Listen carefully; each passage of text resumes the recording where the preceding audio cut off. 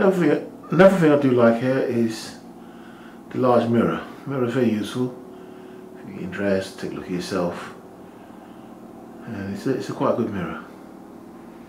So like I say, for the price you pay for this place, it's a good bargain. Stop over.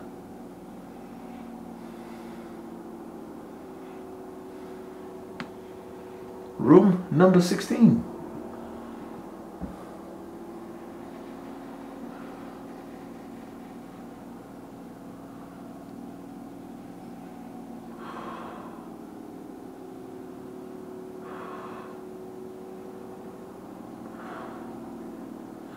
And I've just found out they've got a gym here.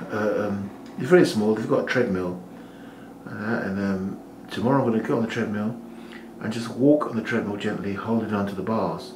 I can't do the treadmill without holding on because of my disabilities, my degenerative bone condition. I can't run at all, so I have to walk slowly on the treadmill, and by doing that, I move blood around my heart. So my heart needs blood to move around the heart and the legs and the body, and cause circulation. So I've got a health condition where I can get a heart attack. And I have to lose the weight very soon as I die. I'm due to die, but I have to have circulation in the body all the time and low blood pressure. So I'm in the death zone. Very, very scary.